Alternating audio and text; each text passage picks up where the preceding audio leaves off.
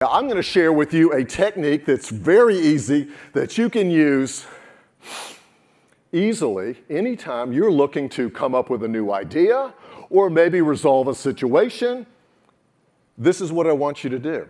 I want you to ask yourself, what would I do if the opposite were true? That will help you stimulate creative thinking. What would I do if the opposite were true? Let's create a scenario.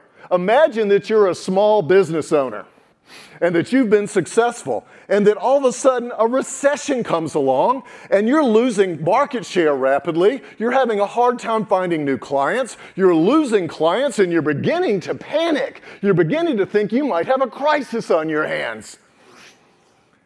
So what do? Ask yourself what you would do if the opposite were true. What would you do if you had more clients than you knew what to do with? What would you do if you were overwhelmed with clients and you couldn't handle servicing them all? What would you do for that? Think on that for a while. Write about it a little bit. And as you do, this little technique is very likely to trigger an idea that will lead to solve your original dilemma of not having enough clients. Now, I mentioned you might be thinking this is a crisis.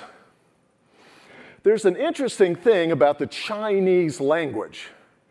In the Chinese language, they have a symbol that can be used for both crisis or opportunity. And if you think about it, crisis and opportunity are really just two sides of the same coin. Depending on what? Your perspective. That's right. So you want to make sure that you can change that perspective, and if you have to, you force it. That's part of becoming an innovator. There are several things that coalesce together to become an innovator, and that is partly technique, which I've just shared with you, one technique you can use. It's also about mindset and lifestyle.